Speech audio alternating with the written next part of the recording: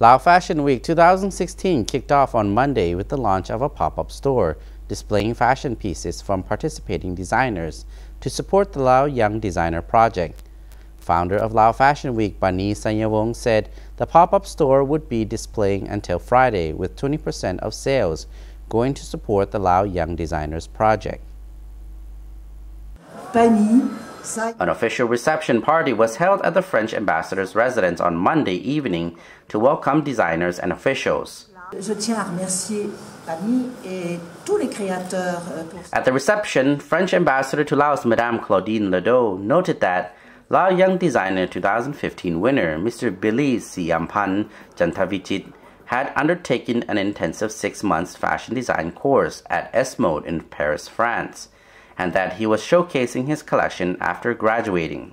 She expected this year's winner, Mr VisethSithilath, would also be successful. We had more than 10 designers participating, including 7 international designers. She also thanked officials, especially Ms PanySaignavongs, models, designers, and sponsors for supporting Lao Fashion Week.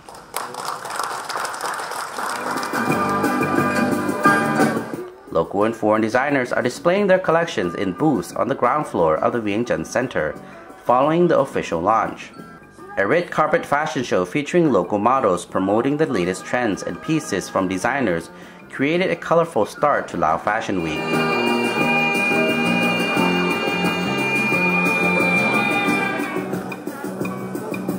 Founder of the Lao Fashion Week, Ms PanySaignavongs, said the pop-up store would be displaying until Friday with 20% of sales going to support the Lao Young Designer Project.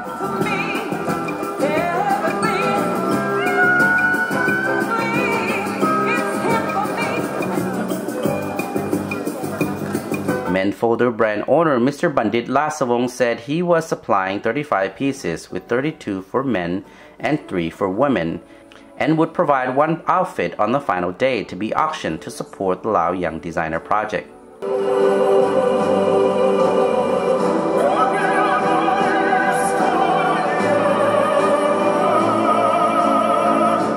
Meanwhile, Asian Development with Disabled Persons representative Ms Yuki Nakamura said her organization had brought well-known Japanese hairstylist Mr Suguru Ito, florist Nurie, and kimono designer Ms Takako to add to the vibrant atmosphere of this year's event.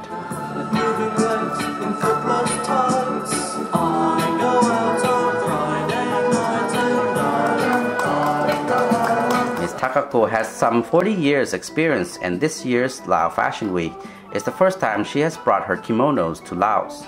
This year's event also features an art exhibition to support the young designers.